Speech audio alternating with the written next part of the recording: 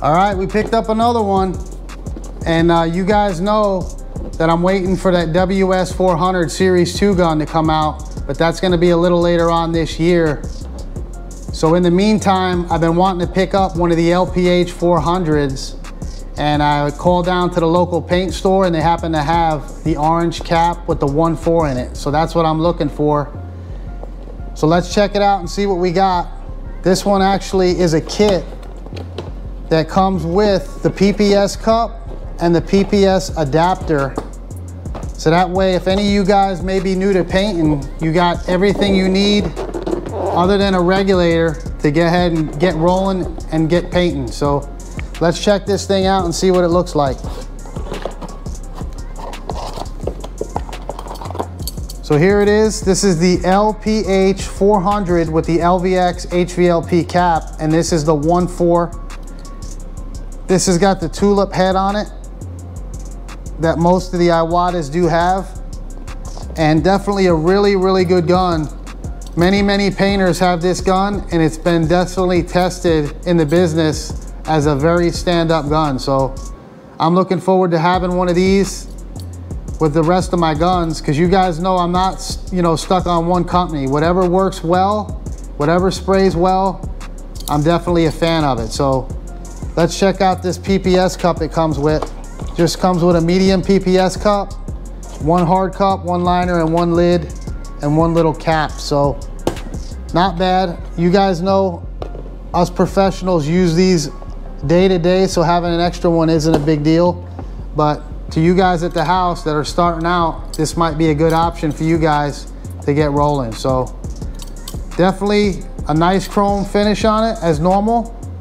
So let's do what we came to do with this gun, see what this thing will do. We're gonna clear one with it and see how nice of a coat we can lay out with this new gun. So let's do it. All right guys, we're in the booth and this is the job that we're gonna use that new gun on and try it out. So we're gonna be using that gun first to clear with, but I wanted to show you the job that I'm doing first. We're gonna seal it, base it, and then we'll bring that gun in and clear it. And this is NAH Nissan. We got a new bumper, new rocker, new fender, a molding, a blend, and a little repair on the edge of this door with another blend. So I'm gonna go ahead and get this thing sealed, based, and then we'll bring that gun in and we'll clear it with it and see how it works out for the clear.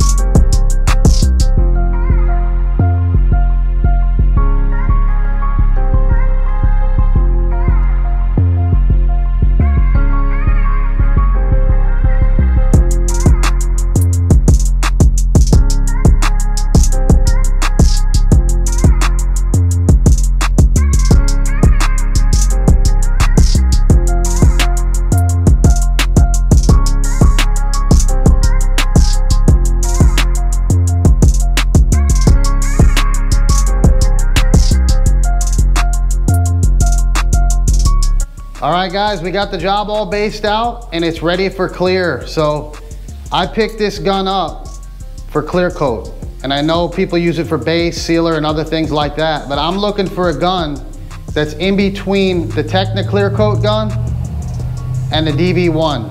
So the DV1 is a little slower, but it lays a really flat coat down, and it's definitely good to have one of them when you're doing more of the European cars. And then I like to use my Technic clear coat gun when I want to fly through one. But I'd like to have a middle of the road gun that will kind of be between both of those, where it'll lay a flat coat, but it's not, you know, mirror flat. So I'm hoping this gun here is going to be the one that'll do that for me. And you guys know I bought that SATA a while back and tried it out and ended up giving that one away to one of my subscribers. But that one there was good, but it wasn't what I was looking for. So I knew it would be better off giving away to one of you guys and enjoy that. So I'm hoping this is gonna be the one that'll be in the middle of those two guns. So let's get into clearing this. It's all based and ready to go. So this will be a good job to try this gun out on to see what it's made of. And like I said, I've sprayed this gun before years ago for base coat, and it did a heck of a job. So I'm sure it's gonna break this clear up just fine. Most of these Iwata guns all spray phenomenal. So let's get into it.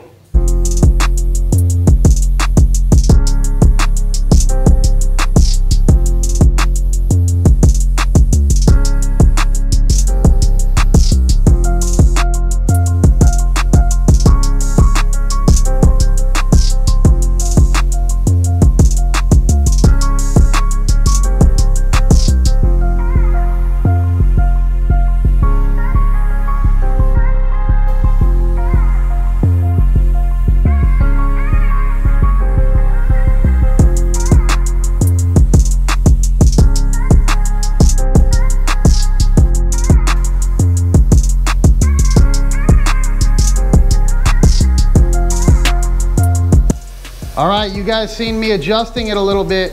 I went ahead and turned the fluid in till it hit the needle, and once it hit the needle with a full trigger pull, I went ahead and stopped. And I started out spraying it with a wide open fan, but that fan is really big and I wanted to tighten it up a little. So I turned it just half a turn in on the fan, and it's spraying really nice. What a big fan, and it definitely lays it down.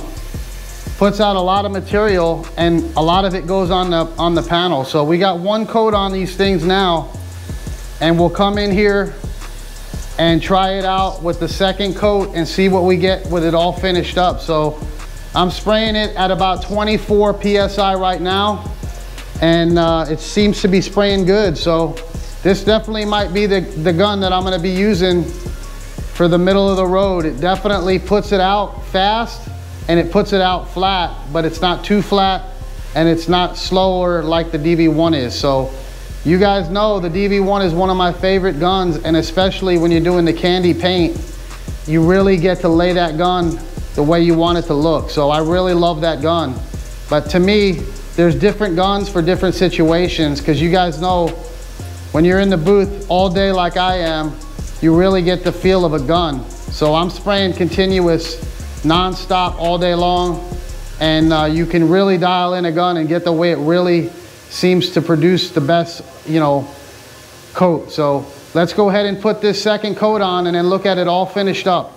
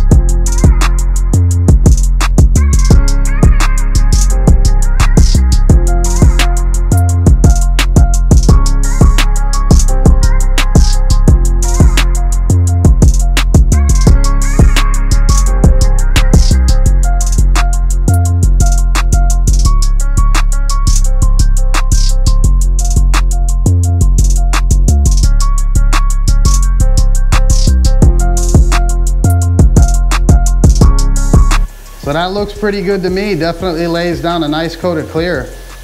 And one good thing about this gun that I noticed right away with it is how much it saves on actual materials.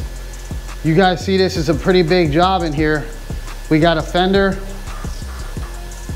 hood, door, bumper, rocker, and this gun here only used 1 full cup of clear on this. I mixed up 29 ounces of clear, and I was able to do this whole job with 2 coats, and I still got just a little bit of clear left in the gun. So definitely a very efficient gun, and I know if I would have used the DV1 or the Tecna, I would have definitely ate up more clear than that. So that's definitely a good thing to save on materials for you guys at the house and even at the shops, because you guys know we run on a certain amount that we have to produce from a gallon of clear. So definitely a very good gun, and I'm real happy with it. So we're gonna start using this one more often and start doing more videos on it. And after a week or two, like I always tell you guys, I'll get this thing a real good feel of it and give you my true honest opinion of it. But so far, it's definitely laying a beautiful coat down. So this here fender was sealed, based, and cleared fully. And look at that nice factory texture that it has. It has just a little bit of peel in it that looks factory, and that's what I'm going for here. We want to have these, you know, finishes look like they haven't been done when we're doing these collision jobs. This isn't something we want to mirror out. So you don't want a dead giveaway when you're clearing something that it's too slick or it's too peely. You want to have that nice OEM factory look. So definitely a good gun, the LPH. I'm really happy with it, and it's doing what I'm hopefully needing it to do. So hope you like this one. Give it a thumbs up, and we'll see you on the next one.